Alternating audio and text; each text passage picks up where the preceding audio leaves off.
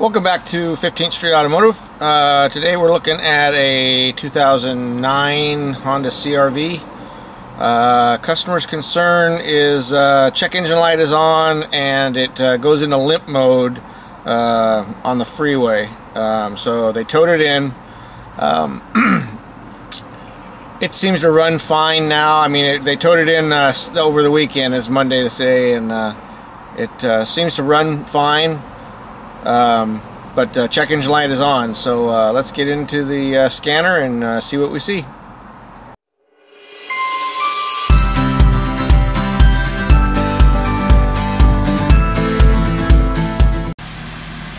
You can see that the check engine light is on. Let's get into the scan data and see what it says. Here's the scan data on that. I pulled up the codes. It's got a history code for a 2646 and a permanent code for 2646. Rocker arm oil control system A, bank 1, stuck off. That is part of the VTEC system that certain RPMs the computer will open up a solenoid, an oil control solenoid on the side of the head, and allow oil to pass through to the camshaft, and it will change valve timing. So with that malfunctioning, the likely cause of our limp-in mode is that the computer basically doesn't know what phase that VTEC system is in, so it just basically shuts it down to protect itself.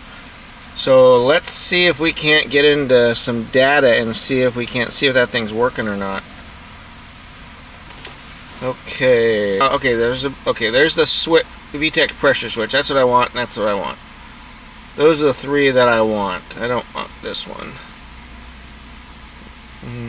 Okay, let's look at that on a graph.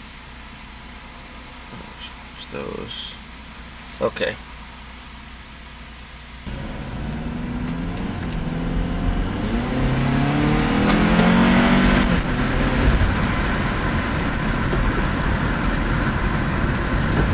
Okay, that was a 4,000 RPM acceleration, and you saw it switch, and it worked fine.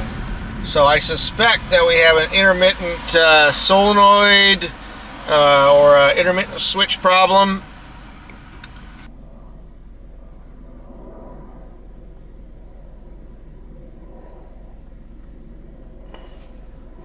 Okay, so now we have RPM on there. We got the VTEC switch and the VTEC solenoid and the VTEC status. So a little bit more information on there. Let's see what we get out of this on a hard acceleration.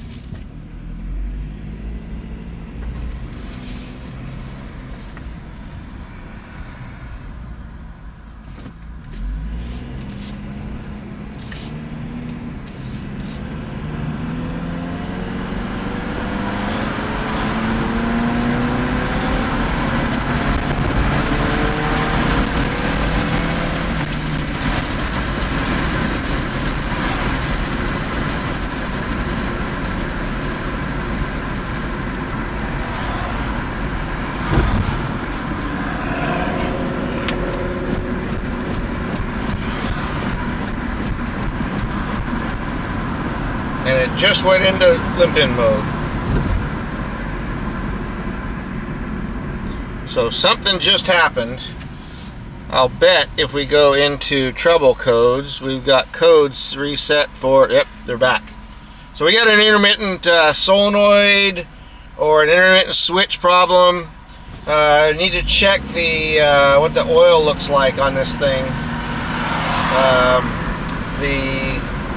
If the oil's low or it's super old and super crusty or burnt, that can affect it. But I suspect we have a solenoid issue that's not actually doing what it's supposed to be doing. Alright, so we just got back from that road test.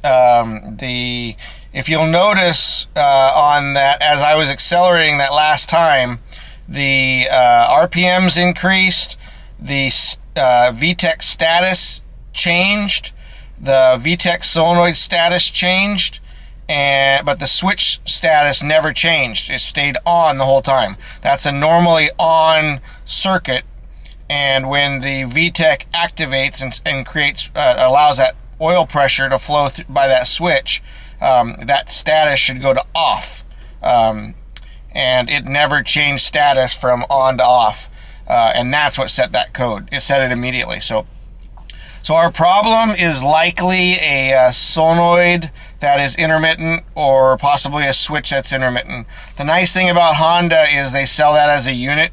It all comes in a little on a little housing. So whenever we replace those, we always replace them as a unit anyway. So if a switch goes bad, we replace the solenoid and the solenoid and the switch. If the solenoid goes bad, we replace it. We replace them both. But before we get too crazy on this, I want to check the oil quality and the oil quantity, and then I will show you a little bit more about that solenoid and switch arrangement.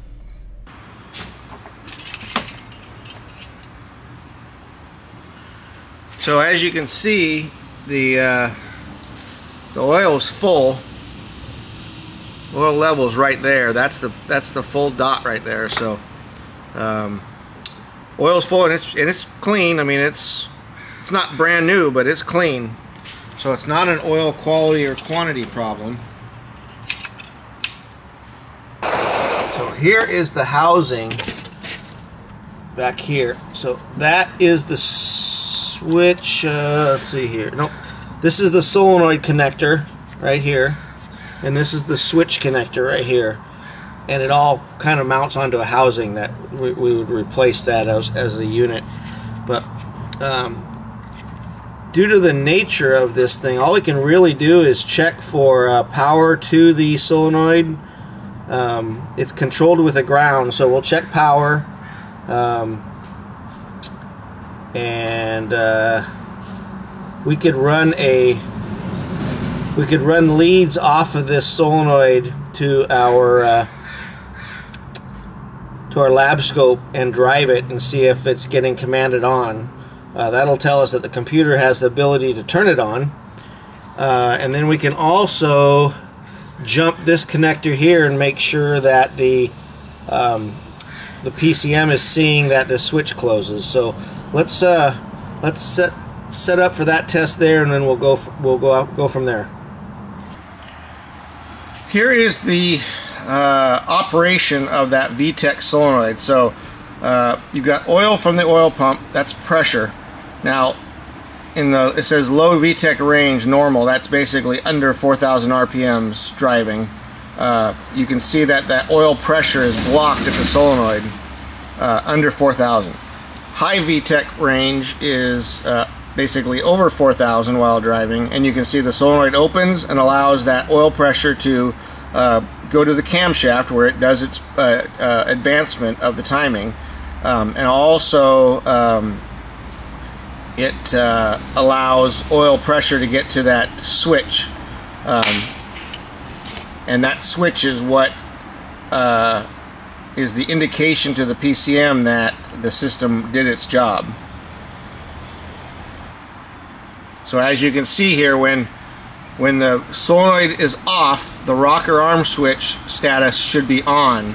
When the rocker arm oil control solenoid is on, the rocker switch should show off. And when our fault happened, our rocker arm pressure switch always was on, so it never showed off status, and that's what set the code. So what we need to do is make sure that that solenoid is getting its signal to turn on. We'll do that with our lab scope, and then we need to make sure that the PCM can see the status change when we jump that switch. So let's go do that right now. What I'm going to do here is I'm going to take this connector for the VTEC. I've disconnected it, and you can see the VTEC switch is off. So if I jump it, that status there is going to go to on if that circuit is good, and it goes to on. Unplug it, goes to off. Plug it in, it goes on. Okay. So that tells me that the circuit from the switch to the PCM is good. Looking here at the wiring schematic, this is our VTEC oil control solenoid, and that is the switch. And actually, if you look here, they share a ground, so the solenoid is power controlled from the PCM. You follow that up and over to the PCM, power controlled, and then the switch has a reference to the switch that is pulled to ground when that switch closes. So what we're going to do here is we're going to unplug the VTEC solenoid, make sure we have a good ground, and then we're going to jump power to that blue-white terminal and see if that solenoid clicks. Really all that's going to tell us is that it can work. I suspect our problem is intermittent, so it's not really going to tell us if it's our source of problem, but if it doesn't click, then we know that is our problem. So let's go check that VTEC solenoid. So I unplugged this solenoid connector back here. One of these will have a ground, a full-time ground, and one will have power from the PCM.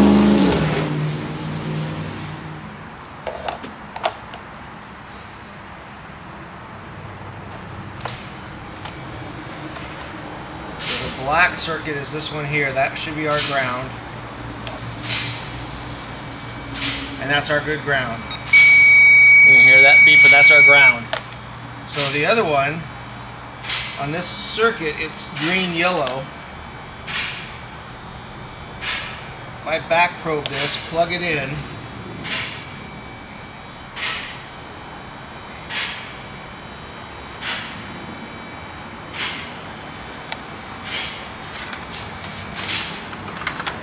now if I put power to that, I should be able to hear that solenoid click. Turn the sound off on this thing.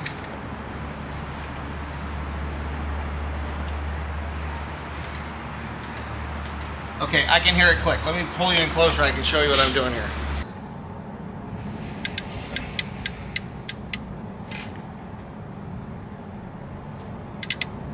So as I touch that terminal, you can hear that solenoid clicking. What we have on the screen here is my little U-scope. It is attached to the power and ground of that VTEC solenoid. So what's going to happen is I'm going to take this on a road test. You're going to watch that scope, and when I hit 4,000 RPMs, you're going to see, hopefully you're going to see a 12-volt signal on that lab scope.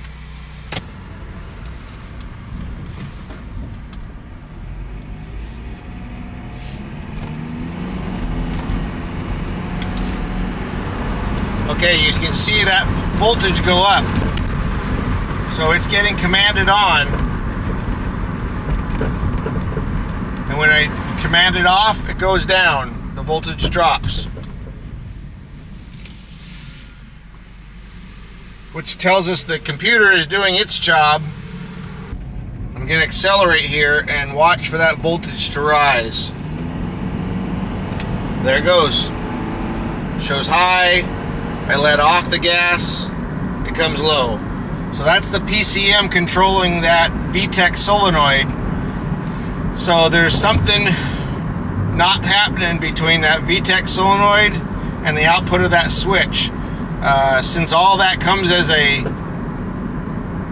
unit, switch and solenoid, we'll be replacing that VTEC solenoid housing and getting this thing back on the road. We're back on this Honda CR-V with the VTEC solenoid. Customer wants to repair it. there's no way to get a camera down in there to show you what I do, so I'm just going to show you here. It's pretty simple. It's 2 connectors. These are the connectors. That's the switch there, and that's the solenoid. So it's got 2 connectors. It has a clip that secures the harness back here, and then it's got 3 10mm bolts. Pull it out, put the new one back on. There's just no room to get a camera back there, so I'm going to go ahead and change this, and then we'll come back on and we'll clear all the codes, and then we'll take it out on a test drive and prove to you that it's fixed. So here are the 2 solenoid housings. This is the old one, obviously. When you're doing this job, make sure you check this screen right here. This is the screen goes in between from the engine to the solenoid, so it basically stops any debris that might be in your crankcase that got past your filter. Stops it from getting up into the your camshaft channels. So make sure you check that. If there's a bunch of debris in there, then you probably have another problem, or you have additional problems. So check that. I mean, this one doesn't look great, but there's no debris in it. It's just oily. But obviously that one's brand new. Also, this gasket here, if you develop a leak in the back of your engine that starts up here, this gasket gets flattened out. If you can see this, see how flat that gasket is on there, and you can see on this one here how the gasket sits proud. So those are some things to watch when you're doing this job. The VTEC solenoid is in. I have the engine running. We are going to go road test this thing. I've got the VTEC pressure switch and the VTEC solenoid valve with engine speed on the scanner. So as we get up to speed, we will, as soon as we hit roughly 4,000 RPMs, you're going to see the solenoid valve go on, and you should see VTEC pressure switch go off. And that should happen right about 4,000 RPMs.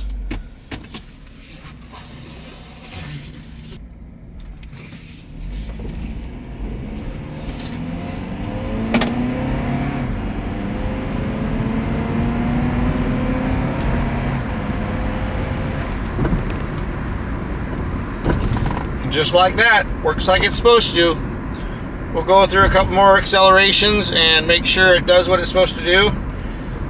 But as long as the solenoid valve turns on and that switch turns off, it's doing what it's supposed to do. So we just had a bad, probably had a failing solenoid that was electrically working but mechanically not working.